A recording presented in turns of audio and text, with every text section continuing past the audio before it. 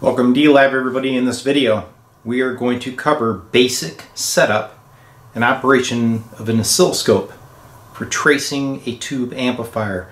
I'm not going to get into troubleshooting. I'm going to show you the basic setup of a typical scope, how to connect to your amp, and we'll walk through some test points and trace some audio. So for this demonstration we're going to be tracing a signal through a typical Fender 5F1 circuit. So here's our amp under test. We'll have a dummy load. We're going to use a looper for the input and monitor on a leader LBO 513A single channel 15 megahertz scope. So here's the star of the show, an old CRT type analog oscilloscope. You don't need to be an expert to use a scope. You'll find that it is the most valuable instrument on the bench. You don't need an expensive scope for audio work. In this case I have a 15 megahertz scope, but you can find these cheap online. I recommend Leaders, B&K, Watsu, Tektronix, and yeah, Gold Stars. Heathkit scopes are okay, but ensure that they were factory built. Steer clear of these new LCD screen digital type scopes as the signal lags. In this demo I'll be showing the scope setup, basic signal tracing, no troubleshooting. That's going to be in a future video. Alright, let's talk about safety. Ensure that the amp is properly fused or use an external variac supply.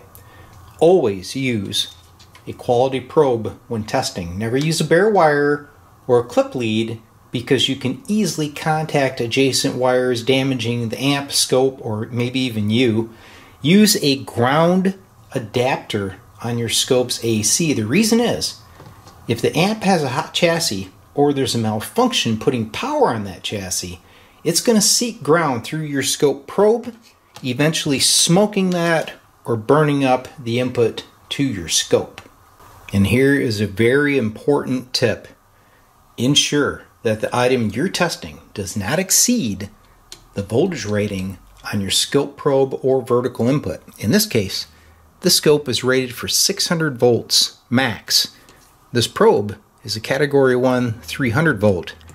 If you get across voltage higher than that, I've seen these probes go up in a ball of smoke and it can burn out the attenuator in your oscilloscope and then it's trash. So as I stated earlier, you do not have to be an expert to operate an oscilloscope. Let's go through a basic setup for troubleshooting an amp. So scope control is vertical. We're going to set at 5 volts.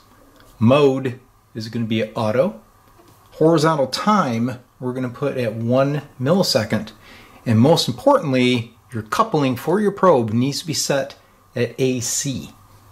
So next you want to verify the operation of your scope probe. You can either use the cal test point on the scope or simply touch the tip with your finger. Last very important tip. Make sure that the amp that you're testing is not on a conductive surface. Otherwise, if there's leakage, it'll come across the bench and bite you. For the following test points, I'll post a diagram. You guys can use that as we go through the 5F1 circuit. Right now, I'm at test point 1. The amp is not powered up. I'm simply looking at the source coming in to pin 2 of the 12AX7. So in this case, I'm seeing about 100 millivolts peak. If you use an audio generator, I would not exceed 200 millivolts. So we have a signal making it into the amp. Let's go to test point 2.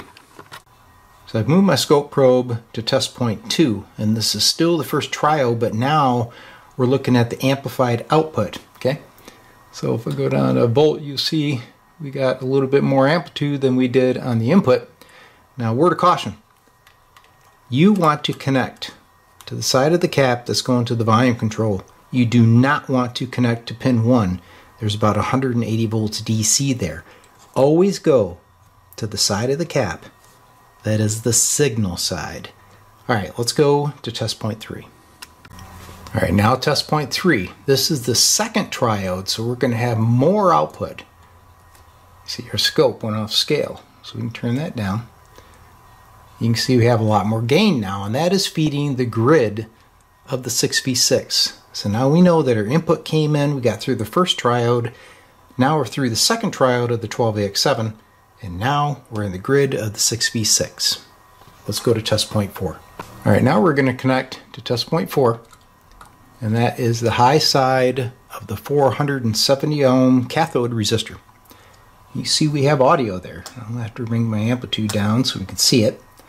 But what this is doing is showing you that the 6v6 tube is actually conducting current. Because if you have audio there, as it conducts, it's going through the primary of the output transformer. So that verifies that the output transformer is good. Once again, you do not want to connect your probe to pin 3, which is the primary of that output transformer, because there's high voltage there. We're following the signal path. Let's go to the last test point. All right, final test point is 5, and that is right on the speaker jack itself. You can see we had quite a bit of gain. I can actually turn that down with the volume control. Okay, so now that is verifying that our signal is getting through the secondary of the output transformer, which would feed your load. In this case, it's a dummy load, but it would be your speaker. In other words, this amp is working. So there you go, guys. Simple oscilloscope setup and signal tracing of a common amplifier circuit. So in conclusion, don't be afraid of an oscilloscope. They've been around repair shops for years.